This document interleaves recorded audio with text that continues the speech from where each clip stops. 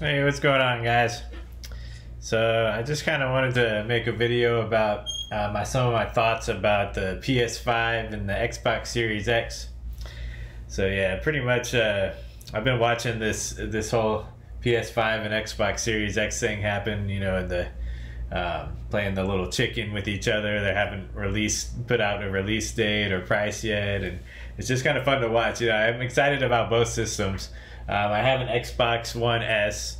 I never had a PS4, so I actually really want to get a PS5. I really like, what the games that they showed, and you know, it just looks really sleek, and the controller looks awesome, and all the new features, the haptic feedback on the controller, and so I'm definitely getting a PS5, and I'm gonna pre-order one right when the pre-orders come out. I've already made a choice on that. I can't decide if I want the digital edition or the one with the disc.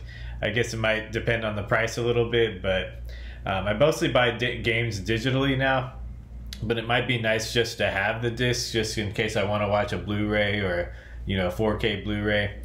This TV is actually a 1080p, so it doesn't really matter. I don't care about the 4K gaming that much. But yeah, just to be able to watch a Blu-ray, because sometimes I still buy Blu-rays and DVDs. And I have a couple 4K Blu-rays as well, and I may upgrade this TV at some point too. But we have a 4K in the other room, so we were thinking of moving the Xbox One S into the other room and having the PS5 be in here. This is kind of the gaming room, and that's more like the living room out there.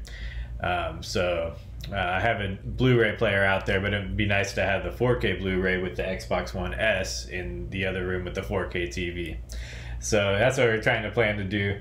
But the Xbox Series X actually looks really cool too, but I think I'm going to hold off on it, and I'm not going to buy it right when it comes out. It doesn't seem like it's necessary. Like all the games are still going to be on the Xbox One. I mean, it would be nice to have the higher powered system that it doesn't have the loading and everything, you know, that they're talking about. But it might be tough, you know, to just buy the PS5 and the Xbox Series X at once. You know, that's a lot of money to spend right up front.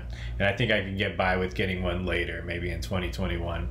But I'm more kind of an Xbox guy. So yeah, I like the Xbox, and I'd rather play, when Resident Evil 8 comes out, I'd rather play that on the Xbox than the PS5. I like the controller of the Xbox more. I've always thought the PS4, I had tried it on a friend, and just the PlayStation control, I don't like how the C-sticks are right next to each other. I like the offset C-sticks of the Xbox One. The controller just feels so nice.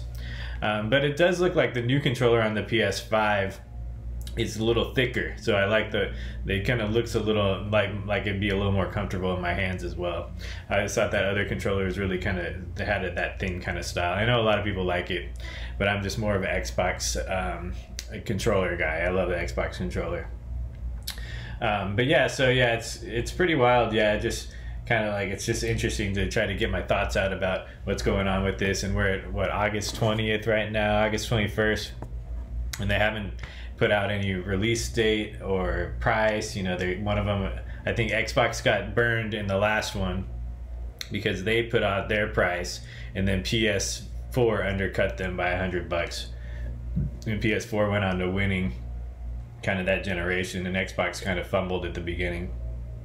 But so it's almost like unfair of PlayStation to still be waiting. It seems like it's their turn to announce the price first, you know, they gotta, you know, but they're being assholes, you know, and just waiting and, you know, waiting to see if Xbox will do it first, and Xbox will probably just do it. They're trying to kind of get more of the PC market and just have you be a Game Pass subscriber, and they're trying to kind of win in a different way, because PlayStation really does kind of dominate with their first party exclusives, and you know, it's kind of, you know, they have to compete almost in a different way, but they are still competing against each other too. It's if they didn't care at all, they wouldn't be, you know, they would just put out the price and the release date. But they obviously do care about the sales of the console, because I mean, they're expensive consoles with the SSD and, you know, all the high powered features. I'm sure that they cost a lot to make, so it's, you know, they probably don't want to take too much of a hit. You know, they want to try to sell it for as much as they can, but at the same time not sell it for too much to where nobody buys it. So But yeah, it's such a strange thing, you know, what's going on with all this, and it, you know, we got the COVID, you know, hopefully nothing gets delayed, like, you know, this consoles can come out, because this is like what's trying to keep me. I'm like, man, you know, I really need this to look forward to at the end of the year here, because this year is just there hasn't been too much to like look forward to. A lot of stuff got canceled, and can't go to the movies. You can't you know, can't do a lot of things. A lot of movies and stuff have gotten delayed as well to the next year. So yeah, it's just like I really want these like consoles to come out. So yeah, but the PS5, I'm once, you know, I already put in a notification. I know they're not gonna just drop the release. They're not just gonna put the pre-orders out. They're actually gonna announce it, is what they said. So that makes it fair for everybody to be able to pre-order it.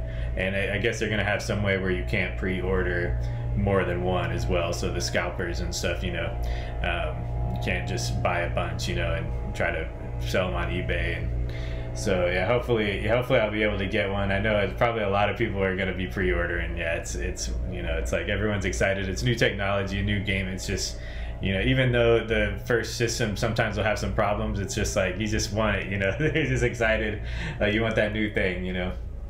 And we've been waiting kind of for a while, and yeah, they've been, you know, doing all they just put out a couple trailers.